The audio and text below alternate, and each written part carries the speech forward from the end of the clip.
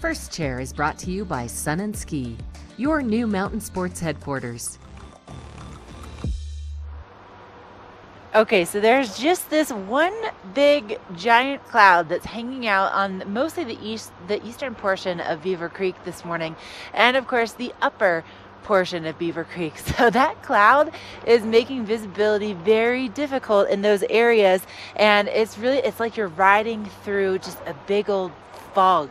And I must tell you though, with this fresh snow, you can kind of see the tracks that are up here at the Strawberry Park Express lift going down Bitterroot.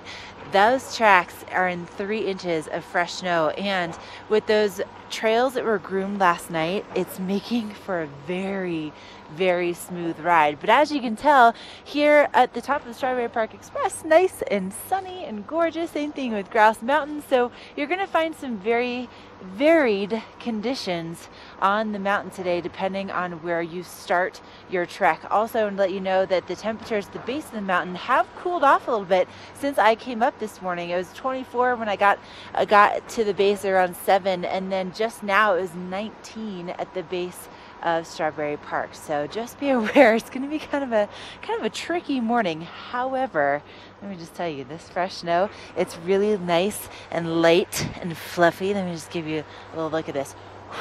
Yeah, nice and light and fluffy and lots of fun. So come on out, take some turns. Just make sure that you have some options for that eyewear especially.